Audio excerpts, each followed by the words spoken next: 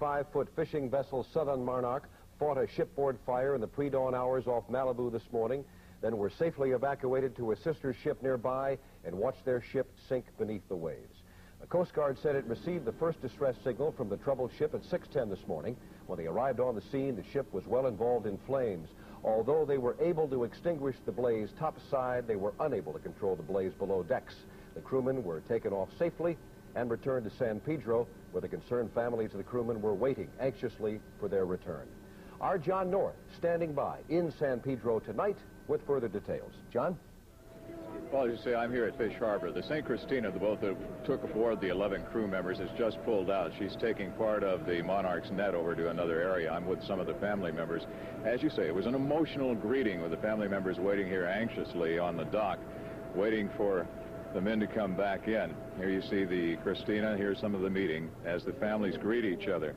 Fishing, of course, is at best a risky business.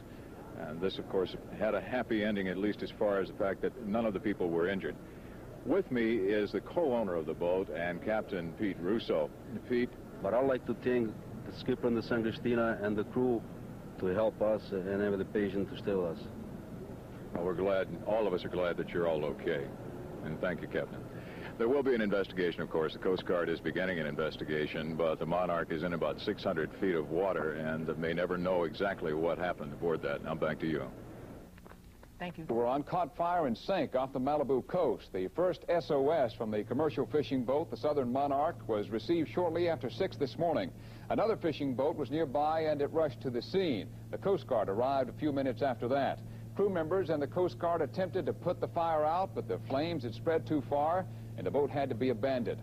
However, the crew was able to save the Southern Monarch's expensive fishing net. The exact cause of the fire is not known, but fortunately, nobody was hurt. The city of Signal Fishing boat Southern Monarch is sitting at the bottom of the ocean off Malibu tonight. An early morning fire sank the ship with 60 tons of Spanish mackerel aboard. Fortunately, all 11 crew members escaped injury. Southern Monarch on its way home to San Pedro when fire broke out in the engine room. Evidently, the fire hit the electrical system immediately, and that made it impossible to radio for help. 2 other boats in the area, though, saw the blaze and called in the Coast Guard.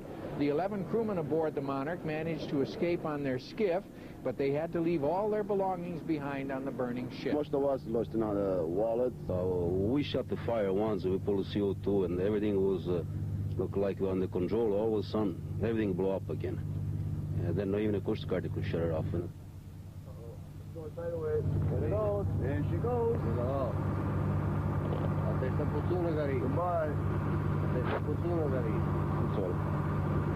There she goes.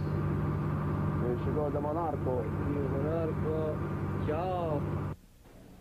Seeing a ship sink is a terrible sight. The boat was loaded down with 60 tons of Spanish mackerel caught last night off the Santa Barbara coast.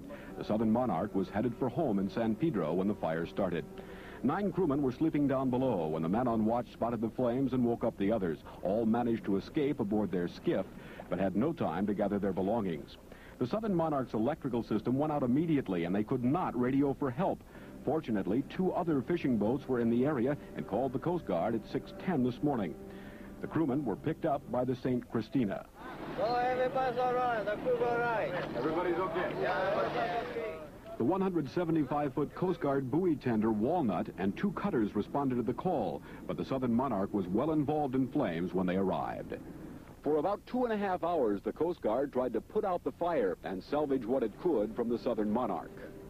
Then, all of a sudden, there was concern the fishing boat would explode. The Coast Guard backed off, and flames quickly covered the boat's deck. A few hundred yards away, all the crew of the Southern Monarch could do was watch as their fishing boat slowly burned, then sank in about 2,000 feet of water. There she goes. There she goes. Goodbye.